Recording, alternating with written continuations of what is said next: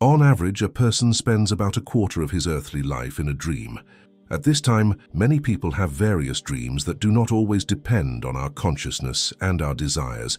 For this reason, we don't always dream what we want. In one of the authentic hadiths, the Messenger of the Lord, blessings and peace be upon him, said, "There are 3 types of dreams. Of these, that of shaitan, the devil, is one of the horrors with which he saddens the sons of Adam. One of them is what a person cares about when he is awake, and then sees it in a dream. And of these is that which is from Allah, God the Lord, which is one of the 46 parts of the prophecy.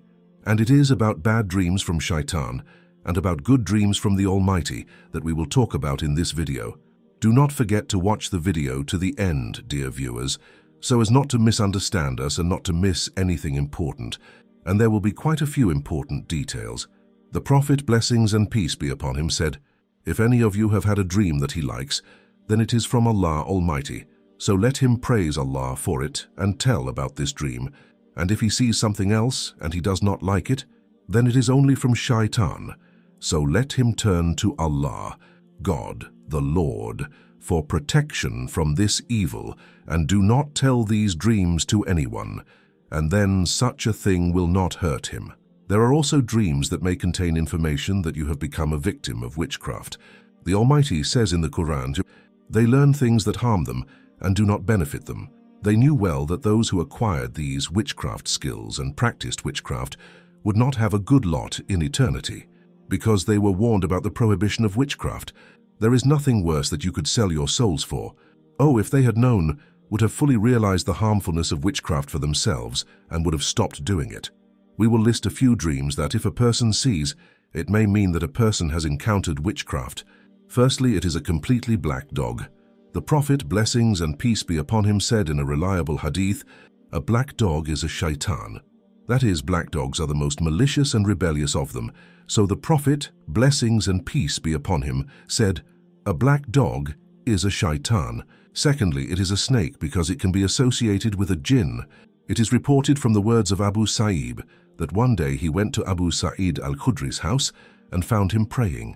He said, "I sat down and started waiting for him to finish his prayer, when suddenly I heard some rustling in the branches of a dry palm tree from the side of the house.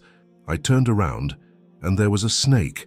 I jumped up to kill her, because she could be deadly to the locals because of her strong poison.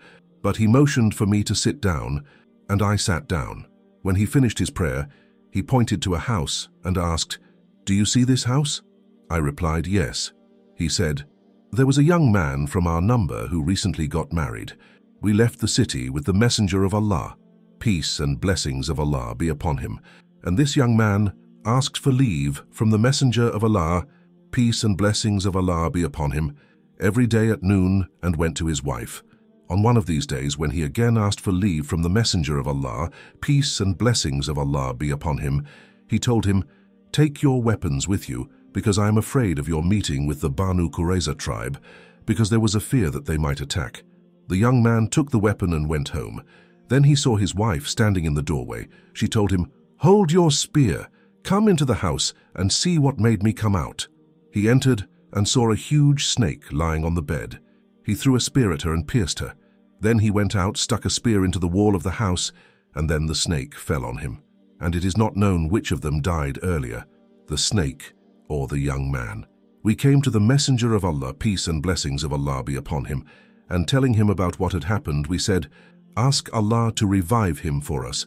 And he replied, 'Ask Allah to forgive your friend. Indeed, there are jinns in Medina who have become submissive to the Lord, and if you see any of them in the form of a snake, then ask him to leave your house for 3 days, and if after that the snake appears again, then it is shaitan.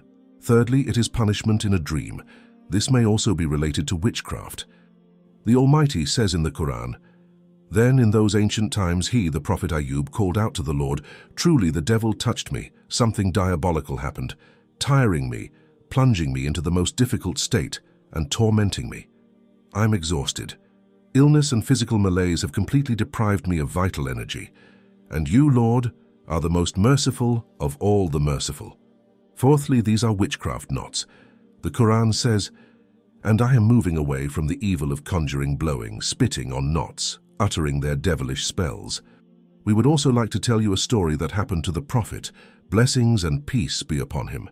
Aisha, may Allah be pleased with her, said, "Once upon a time a man named Labid ibn al-Asam from among the tribe of the Banu Zuraik bewitched the Messenger of Allah, peace and blessings of Allah be upon him, to such an extent that the Messenger of Allah, peace and blessings of Allah be upon him, began to feel as if he was doing what actually didn't do it. This went on until one day or night, the Messenger of Allah, peace and blessings of Allah be upon him, made supplications to Allah. Then he again addressed him, then again addressed him, and then said, 'O Aisha, do you know that did Allah give me advice about what I asked him for advice about? In a dream, two people came to me, one of whom sat at my headboard and the other at my feet, after which the one who was sitting at the headboard asked the one sitting at the feet, or the one who was sitting at the feet asked the one sitting at the headboard, 'What is this man sick with?' He replied, 'He is bewitched.' He asked, 'Who bewitched him?'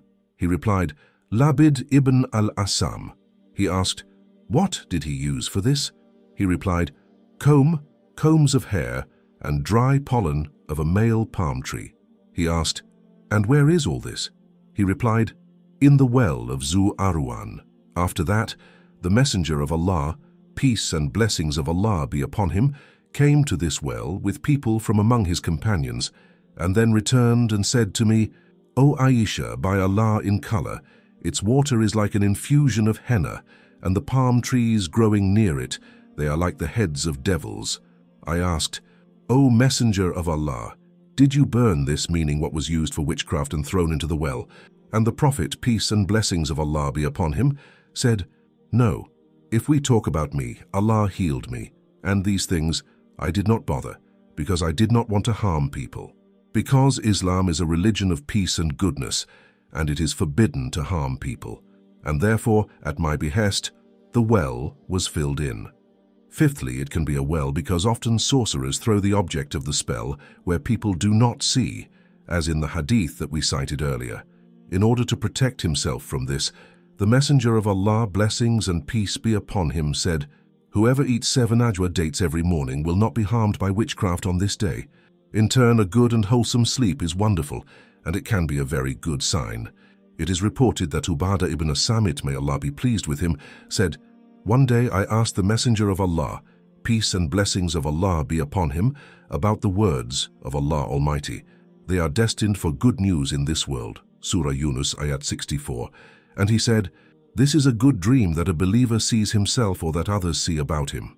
Abu Huraira, may Allah be pleased with him, told, 'I once heard the Messenger of Allah, peace and blessings of Allah be upon him, say, there is nothing left of the prophecy but good news.'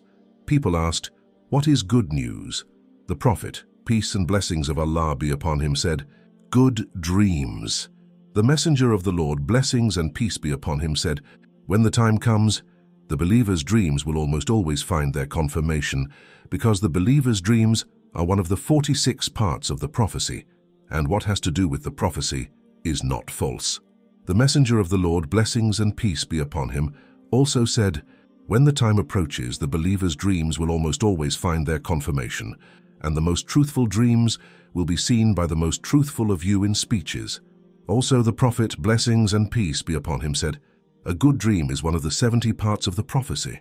Remember, dear friends, that if a person sees the bad things that we have listed, it may be an indication of envy, witchcraft, or that someone wants to harm a person. But if a person has once seen one of the bad things that we have listed, then the meaning of this may be completely different. Also, dear brothers and sisters, in order to protect yourself from shaitan in a dream, it is necessary to read the ayat al-Kursi. We talked about this in more detail in one of our previous videos. Dear friends, our goal is to bring the truth to people, but without your help, we will not be able to do this. Therefore, let's make sure that as many people as possible learn about this important knowledge, and for this, like this video, share it with friends, and leave your thoughts in the comments. And perhaps even more people will find out about it, and you will be rewarded for it, with the permission of the Lord. We ask the Lord to help all people and protect all people. We also ask the Lord for help and protection. May the mercy of the Lord always be upon us and upon you, dear friends. God bless you all.